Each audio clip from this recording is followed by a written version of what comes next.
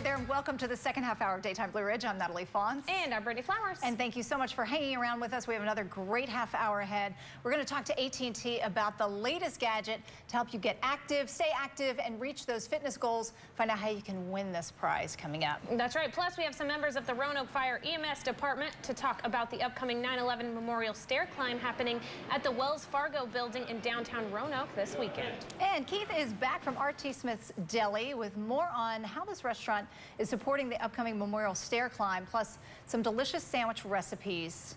He's hiding a lot of the food, from what I understand. I went through the kitchen and I said, where are the sandwiches? Where's the food? He's like, oh. He's like, it's coming. Oh, okay. It's coming. All right, well, I'm excited about that.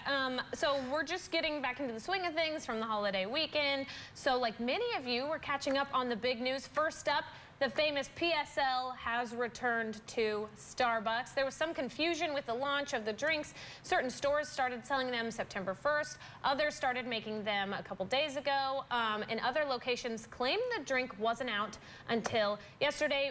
Regardless, I think you're all safe to go get one today. Our producer's husband has already ordered one at the Bridges Starbucks and Tower Starbucks, so be assured they are available there. The PSL is big business for Starbucks. 200 million pumpkin spice lattes have been sold in just 10 years of existence. I have never had one. Have you ever had one? PSL, okay, I have to admit. Pumpkin spice latte. I have to admit that I was like, what is a PSL? Oh, pumpkin spice latte. Have you ever had one? I got it. Oh, yeah. Pumpkin spice is, I mean, that's huge with everything. Okay, I've never had one. Yeah, Starbucks has the pumpkin spice, and then I think Dunkin' has a pumpkin coffee and donuts and all sorts of stuff. I love it all. I love it. Never get tired of it. Yeah. All right, here's something for you. Britain's royal family will soon be a bit bigger. We love this. The Duchess of Cambridge and her husband, Prince William, announced Monday that they are expecting their third child. The baby will join 4-year-old Prince George, 2-year-old Princess Charlotte. I don't know how they do it. Done you what? 4-year-old and a 2-year-old? No way. The announcement comes a bit early. She's not quite 12 weeks along, but she was forced to cancel an appearance because once again she's suffering from hyperemesis gravidarum, also known as HG. It's a severe morning sickness that includes severe nausea, fainting, dehydration, and weight loss. That's how she stays so thin, I guess. Oh, gosh. She suffered this condition with both of her previous pregnancies. That's so surprising. Like, I couldn't imagine having 2 kids.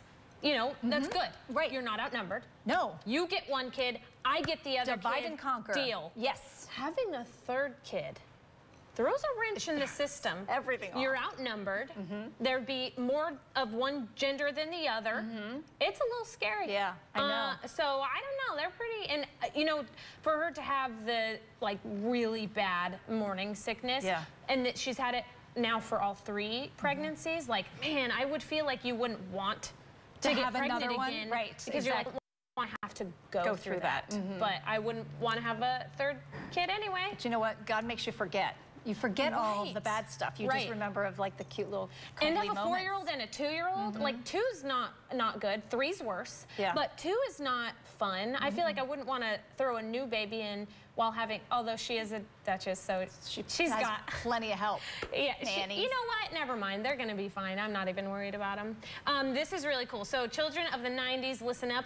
We have a new reason to turn into MTV. That's right, the network that used to play music videos. If you don't know what that is, Google it. Our producer ran across a preview for a new reality show that we are going to love.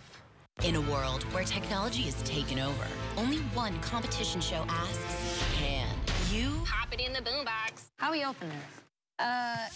90s? Hello! Could you take yourself out of 2017? I don't think I can live without social media. And survive in the jiggiest decade ever? Fax machine? If you can't hack it, we'll send you home. What in the world? Lance Bass and Christina Milian host 90s House. New series premieres Tuesday, September 26th on MTV. Okay, what do you think? That's going to be entertaining. Yes. I love that. Okay, so no social media. No social media. No cell phones. None of this. Internet is dial-up. As soon as I heard that sound, I was like, whoa, that's taking me back. Right. Back in the day. Fax machines? Fax machines. Does anybody use fax machines anymore? I hate the fax machines. Businesses, I hate them. too. Hate them. I don't know why. I'm like, let me scan it and email it to you. It's easier. Exactly. I know. I'm going to tune in. All right.